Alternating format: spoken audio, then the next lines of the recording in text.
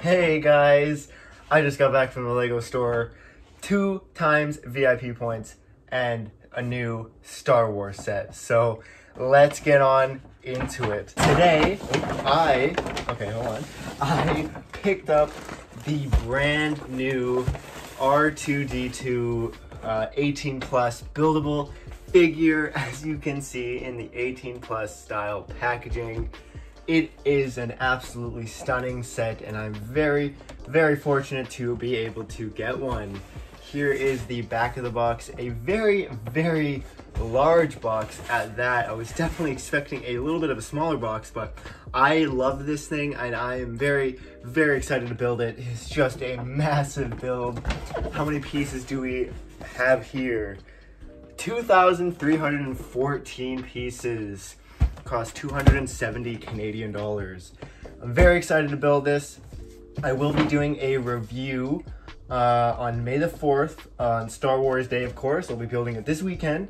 And yeah, I'll have the review that day. So let's put this aside and check out what else I got. I definitely took advantage of the double VIP points, and I was able to pick up a bunch of cool sets that I did not have.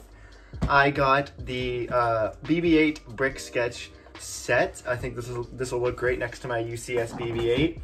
And of course, the new Scout Trooper helmet. Pretty awesome. I was able to take advantage of the promos, and I got two Tatooine Homestead promo sets. So very excited about that. How am I gonna put these? Put them right over here. Yeah, you can sort of see it. All right. So I got 2 of those and 2 of the in-store Imperial Shuttle promo as well.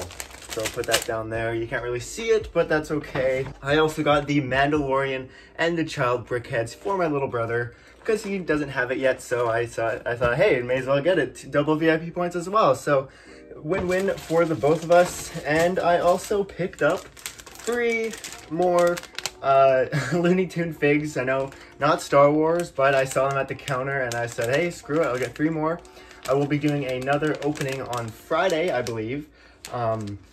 I'm going to be getting a bunch more, hopefully by then. So the reason why I was able to acquire 2 of each of the promos is because I took advantage of the $110 minimum purchase to get these promos, and I purchased this in a separate purchase, and then all the other stuff in another purchase. So they were kind enough to give me 2 sets of each promos, which is awesome. I'm going to have these 2 sealed, going to crack open the other ones, so it's a win-win for me. I love having sealed Lego sets, so this is a perfect candidate for a sealed collection. A promo always does well in the future, so looking forward to that. This does have a new print, which is nice on the Sandcrawler, and I will be doing a review of this probably Wednesday, May the 5th, right after my review of this bad boy right here. So I hope you guys will look forward to that.